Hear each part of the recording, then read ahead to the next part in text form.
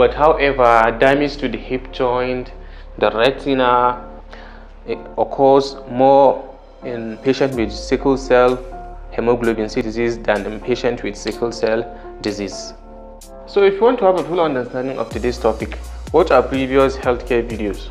So this CC means that this child inherited abnormal hemoglobin C from a parent and abnormal hemoglobin C from the other parent, making the CC genetic makeup. So this is medically called hemoglobin C disease. So this hemoglobin C disease can produce mild to moderate anemia, jaundice, swelling of spleen. But however, some of the people with this hemoglobin C disease do not have these symptoms. It's only few of them that have it.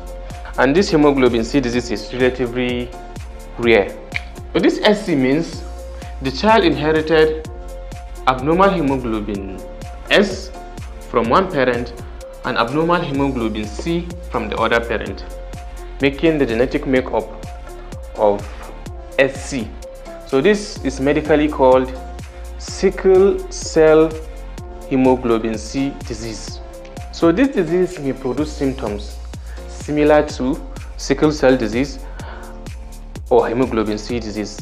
Some cases may be mild and have just few symptoms, while some of these symptoms appear at the early 10 years of life, and sometimes they may not appear until later life, and sometimes they first appear when the woman with this sickle cell hemoglobin C disease is pregnant, because this woman will experience a lot of complications during pregnancy.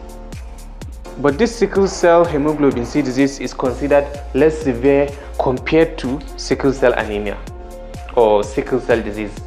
But however, damage to the hip joint, the retina, it occurs more in patients with sickle cell hemoglobin C disease than in patients with sickle cell disease.